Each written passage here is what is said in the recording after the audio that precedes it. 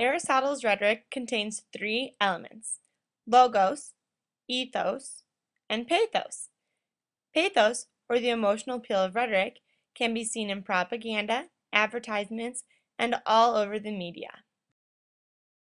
Although Aristotle's elements of rhetoric were originally developed to fit written or spoken argument, when pathos is applied to visual rhetoric, it can also invoke emotions.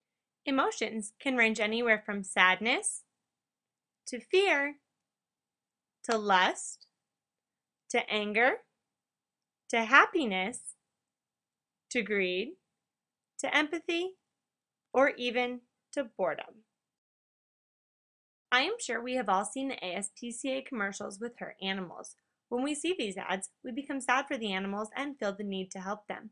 We may even find ourselves changing the channel so we no longer have to see these images.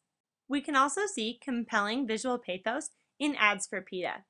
These ads invoke fear and anger. They allow us to think differently about the use of animals for food and fur. Images that have children as the main subject, such as these ads for Child Health Foundation, UNICEF, and anti-smoking campaigns, all render emotions of sadness, fear, anger, and sorrow.